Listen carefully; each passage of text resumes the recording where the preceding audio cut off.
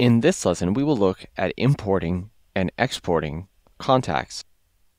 So believe it or not, these functions have not changed much since as long as I have been using Outlook, which is quite some time. If you need to transport your contacts to another computer or another email program or another family member, there are ways to share these contacts. But if you need to move or copy your entire contacts list to a new location, then you should export the contacts to a file. Let's assume you are moving to a new PC and you want to start fresh on the new PC, but you definitely intend to keep all your contacts from your old PC. Both PCs use Outlook 2016.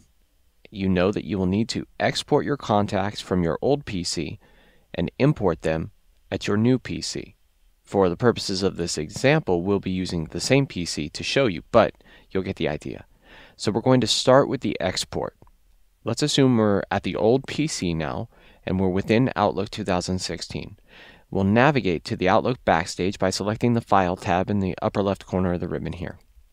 From here, we'll select the Open and Export option from the menu on the left. From the Open and Export menu on the right, we're going to choose the option for Import Export. And when we do that, we get the Import and Export wizard. Here, there are multiple options because this is the point of contact for importing or exporting anything to or from Outlook. So in this first screen of the window, we're determining the action we want to take. In this case, we are going to select Export to a file, and then we'll click Next. Here we have a few options. The Outlook data file is useful if we're moving our entire mailbox to another Outlook folder, and if that were something you wanted to do, you could do that. For now, we're just looking to move the contacts, so we're going to use comma-separated values, or CSVs, for transmitting contacts. It's basically an Excel spreadsheet with mapped columns that indicate the information, such as first name, last name, address, so on and so forth. So comma-separated values is very commonly used for this function. We'll select comma-separated values and click Next. Now the next menu here allows us to choose the folder to export from. If you're in an Exchange environment, the list of folders can be vast. Nonetheless, no matter the environment, you're looking for the Contacts folder, and the icon will look like a business card, not a folder. So let's look for that. Here we go. Contacts, looks like a business card. This is the email address from which I wish to remove or export the contacts. There are other options in some cases if you have multiple accounts set up like we do.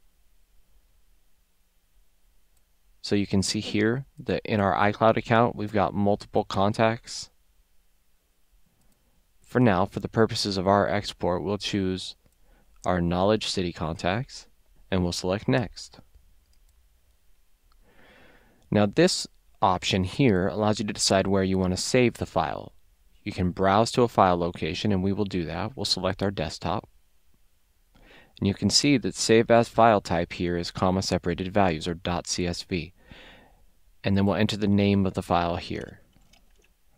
We'll select OK. And you can see that what's been pasted here is the location of the file with the file name. Once you've done that, we'll click Next.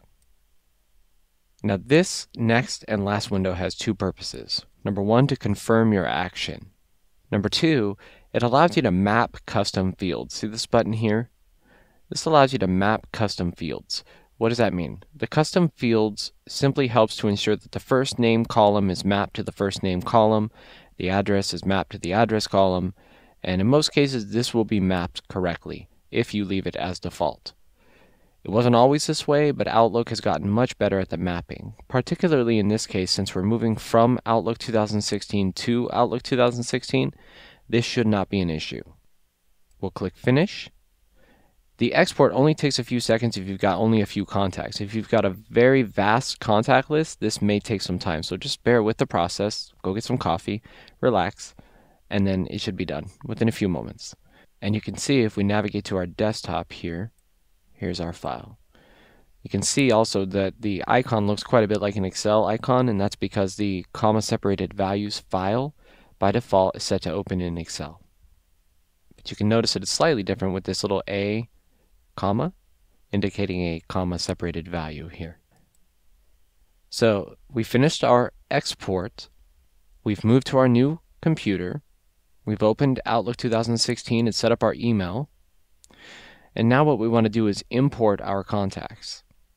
Now I'm planning to walk you through the entire import process, but I won't complete the import since we already have the contacts in this Outlook. To import our CSV file into Outlook 2016 at this new PC, we will need to have moved that CSV file that we saved in the last step of the export from the old PC to the new PC. So we've got it to the new computer and we've saved it on the new computer's desktop, and now we want to import the file into Outlook. So now we're in Outlook 2016 on the new PC and we want to import our contacts. We'll navigate to the backstage by clicking the file.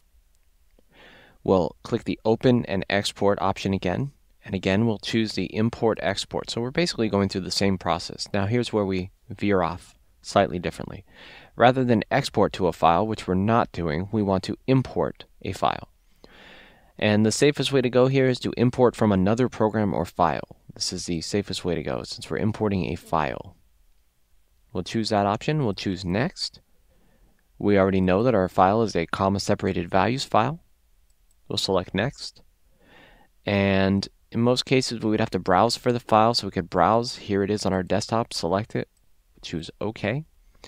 And then there's an Options menu here. Do we want to replace any duplicates? Do we want to allow duplicates to be created or not import duplicates? We'll allow duplicates to be created just in case, and then we'll click Next. Now we need to select the location of our files. If you've set up your email inbox, there's a good chance you already have a contacts card created for your account. So you can just simply click on the contacts within the correct account and click Next.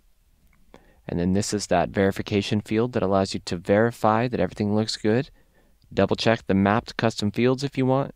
You can change your destination if you want to do that. And once you're all set and done, you click the Finish option. The Finish will import those contacts into your contacts here, and you'll be good to go. So you have just successfully exported and imported contacts to and from Outlook 2016. The process isn't perfect, and some things may be a little out of place at times. Just make any adjustments to individual contacts if needed. And if something major isn't correct, like let's say all of your email addresses end up in phone number fields, then you'll want to go back, repeat the process, but this time verify the mapping is correct, and you'll be good to go. And that completes this lesson on importing and exporting contacts in Outlook 2016.